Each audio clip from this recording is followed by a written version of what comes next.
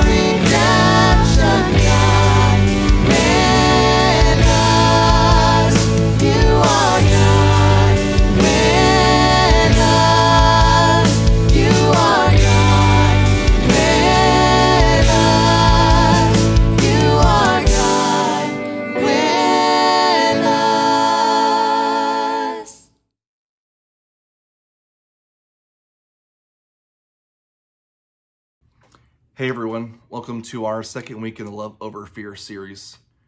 This week we're going to dive into a discussion about really, I think, some key communication principles that can help guide us in leaning heavier into knowing how to love well in this season where there's so much unrest and just so much disunity right now going on in our country, maybe even potentially around the world, obviously, because of all the things that are happening. And so I think Jeff did an amazing job last week of laying some foundational thoughts. I really walked away thinking about the us versus them mentality, the banners that I subscribe to, and how I can begin to engage with people who look and sound and think differently than I do.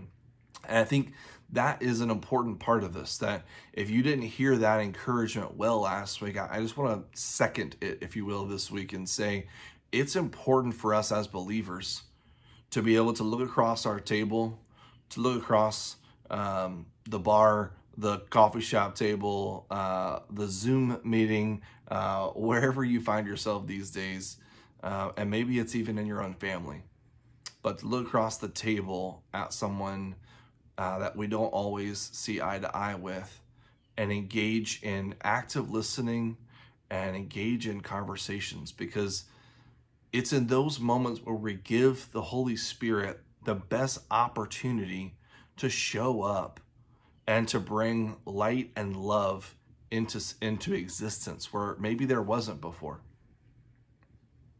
The polarization of our nation, of our politics, of our faith, of even as simple as sports, has been growing at an aggressive rate the last several years.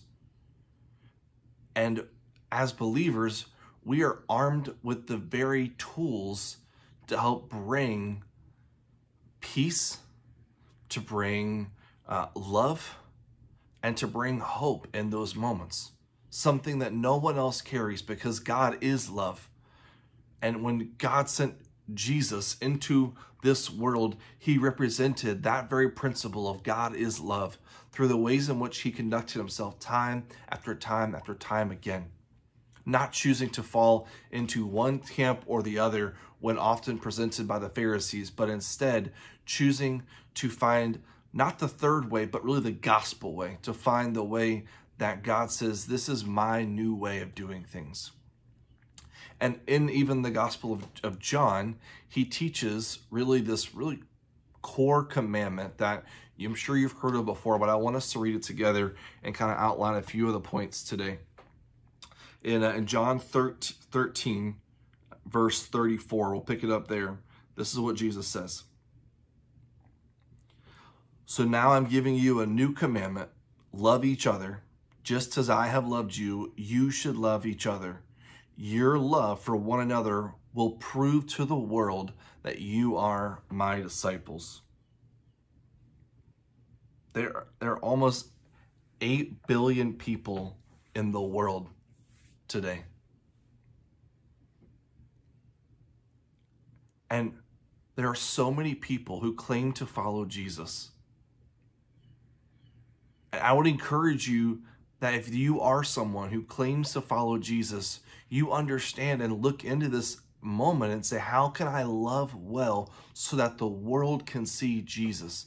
Not so that the world agrees with me, not so that the world comes around to my opinion on things, not so that I can fit in, but that so the world would see Jesus. That should be our end goal. As disciples and as localized missionaries, we are sent into our context, our communities, equipped with the power of love, in hopes that people would not only see change, but that people would see Jesus.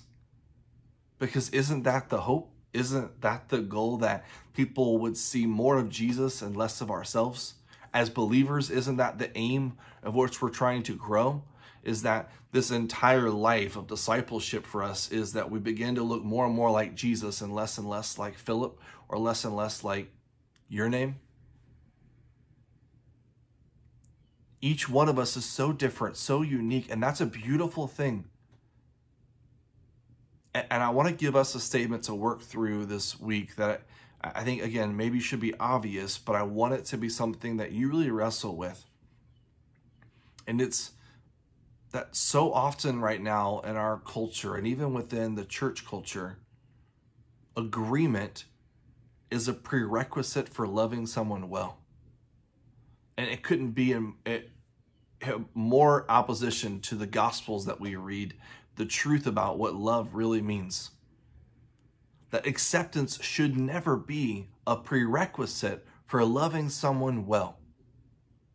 Approval should never be a prerequisite for loving someone well. Jesus doesn't say, love someone well if they subscribe to these 10 things, or if they're a part of your church community, or if they look and sound like you. He says, love one another, period.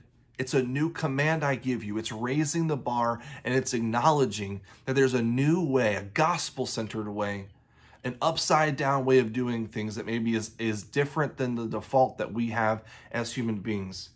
And when we choose to love like this, we bring unity. When we choose to love like this, it shows respect. When we choose to love like this, it brings peace. It brings comfort. It's selfless. It puts others first. It disarms the moment. When we love like this, people see Jesus. People see things that are supernatural. And so it causes us to stop and say, hold on a minute, this isn't normal. Normally, people handle things this way, but you're choosing to do this over here. Why are you doing it that way?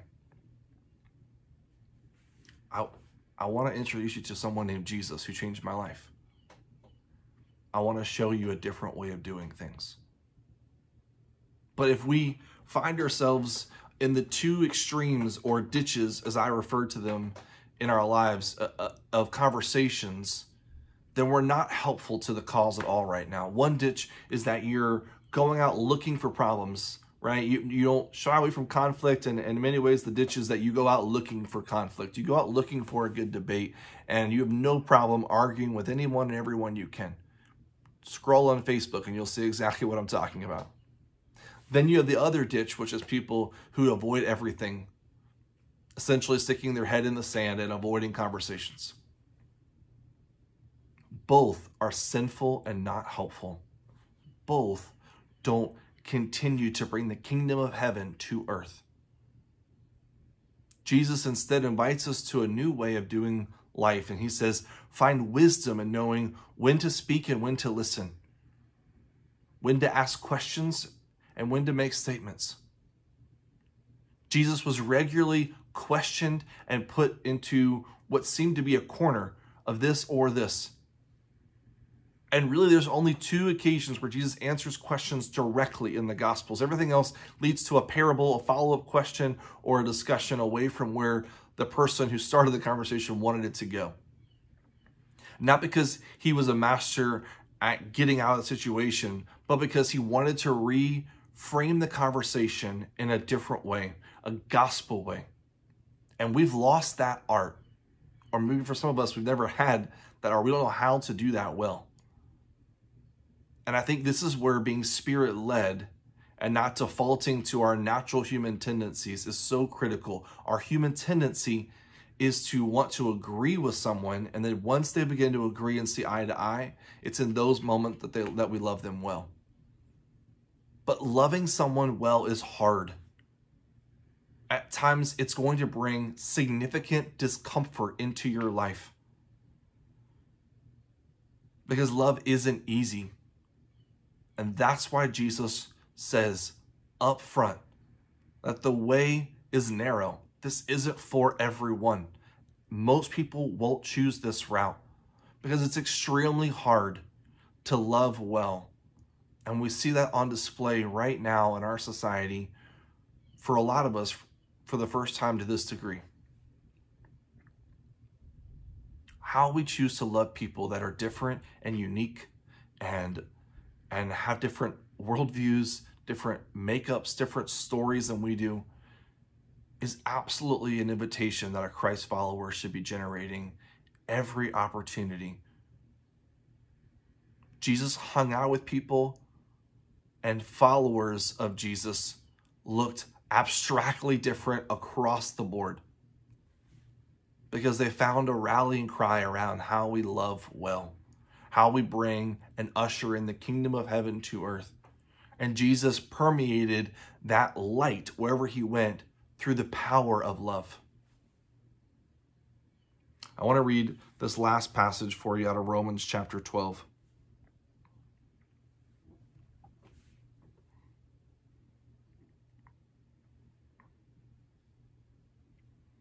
Starting in verse 9, this is what Paul writes. Don't just pretend to love others. Really love them. Hate what is wrong. Hold tightly to what is good. Love each other with genuine affection and take delight in honoring each other. Never be lazy, but work hard and serve the Lord enthusiastically. Rejoice in our confident hope. Be patient in trouble and keep on praying. When God's people are in need, be ready to help them. Always be eager to practice hospitality. Bless those who persecute you. Don't curse them. Pray that God will bless them. Be happy with those who are happy and weep with those who weep. Live in harmony with each other. Don't be too proud to enjoy the company of ordinary people, and don't think you know it all. Never pay back evil with more evil. Do things in such a way that everyone can see you are honorable. Do all that you can to live in peace with everyone. Dear friends, never take revenge. Leave that for the righteous anger of God. For the scripture says, I will take revenge. I will pay them back, says the Lord. Instead, if your enemies are hungry, feed them. If they are thirsty, give them something to drink. In doing this, you will heap burning coals of shame on their heads. Don't let evil conquer you, but conquer evil by doing good. Almost line by line right now, that can be applied. Copy and paste into what we need to be doing as believers. You're not going to agree with everyone, and that's good. That's okay. That's welcomed in the body of Christ. We are all made in the image of God. We are all created by one Father. And understanding how we bring love and light into these conversations when we disagree with people will absolutely be the mark of Christianity in this season. If the church sits silent and doesn't do anything, we find ourselves in a cultural sin yet again. If the church chooses to look combative and angry, we'll find ourselves in the midst of a cultural sin again. But if the church can choose to wisely find the middle ground of active listening and speaking when needed, if the church can find ways of loving well and bringing unity and peace in moments where there seems to be no hope, where there seems to be no opportunity for unity, we will introduce people to Jesus that never knew he even existed. People know Christians, but do they know the real Jesus? This is a chance for us to bring that into light, to be carriers of the good news. So as you continue to look for ways to grow and develop, if you continue to look for ways to eliminate those us versus them camps and mentalities that we have, I want to encourage you to not be silent, to not be combative, and to remember that acceptance, approval, and agreement are not prerequisites of the kind of supernatural love that God calls us to. We love all. We love, period. And from that, we generate healthy conversations. And there are going to be times where we say we agree to disagree, and that's a good thing. That's okay. Whether that's from within the body of Christ or outside of it. But the mark of the conversation should always be one that says, I love you. I care about you. I want what's best for you. I'm elevating you and your opinions above my own by active listening, by not waiting around for a rebuttal. But I'm choosing to speak love in moments where there seems to be the complete absence of love.